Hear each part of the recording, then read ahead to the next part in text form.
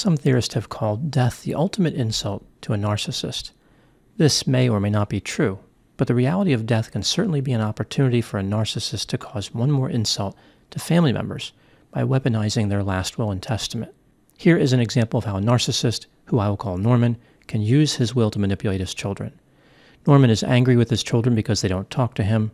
He could simply cut them out of his will, but that doesn't meet his objective. Instead, Norman tries to leverage his future death by threatening to remove his children from his will.